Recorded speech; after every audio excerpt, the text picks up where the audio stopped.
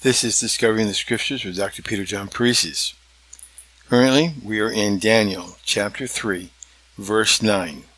Reading from the King James Bible, quote, "They spake and said to King Nebuchadnezzar, O King, live forever," unquote.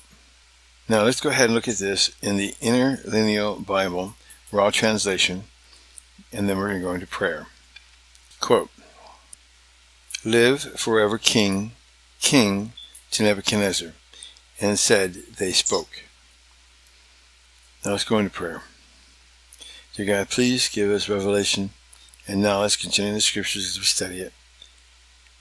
Help us to hear the Holy Spirit's teachings, who is our teacher, and help us to move forward in learning to love you more, to seek after your Scriptures more, and to love one another.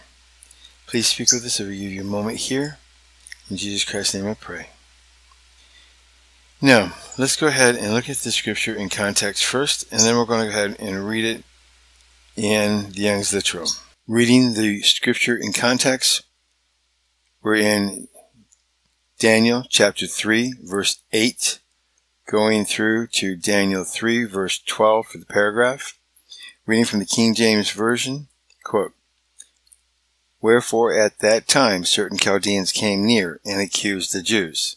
They spake and said to the king Nebuchadnezzar, O king, live forever. Thou, O king, hast made a decree, that every man that should hear the sound of the cornet, flute, harp, sackbut, psalmistry, and dulcimer, and all kinds of music shall fall down and worship the golden image.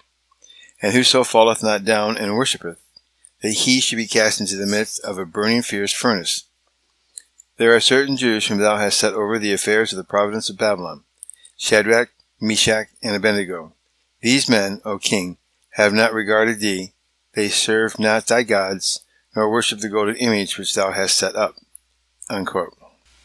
Young's Literal Translation, quote, "They have answered, yea, they are saying to Nebuchadnezzar the king, O king, to the ages live," unquote.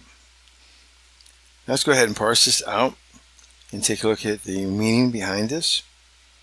They spake. So let's go ahead and parse that in Aramaic. It's a PL stem, so casual. Perfect aspect, so completed. Continuing.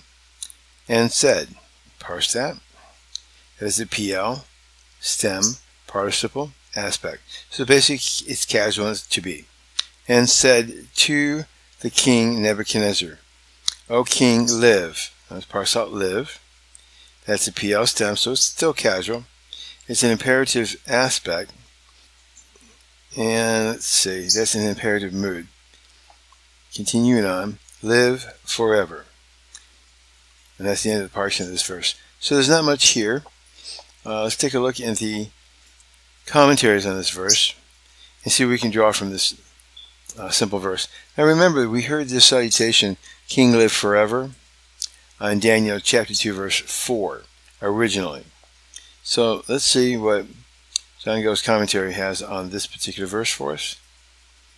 Okay, reading from John Gill's commentary, quote, "They spake and said to Nebuchadnezzar, having not access unto him, and were in his hearing, they expressed themselves in the following manner, O king, live forever. This they said to show their fidelity and heartily attachment to him, and their regard to his welfare and continuance of his life, and the rather to ingratiate themselves into his affections and gain audience with him." Unquote. Now something I want you to look at. We have these men approaching Nebuchadnezzar. They're about to talk bad about the Jews because of three people. And remember, when people talk bad about others, they're more than likely talking bad about you also. And this is something that points out here that these men are probably not even the king's friends, though they tout to be, so it seems. But this is a customary expression, O king, live forever. Let's go forward, and I want you to pay attention to that phrase, O king, live forever.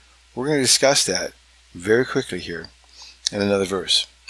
So take a look at that and notice that they did the salutation. But are they really truly his friends? I doubt it. Thank you for listening to Discovering the Scriptures. Please remember to hit the ads that show up on YouTube. This helps bring some money in to help get this ministry up and going into a nonprofit radio broadcast around the world. Thank you. May God richly bless you, and stay tuned for more.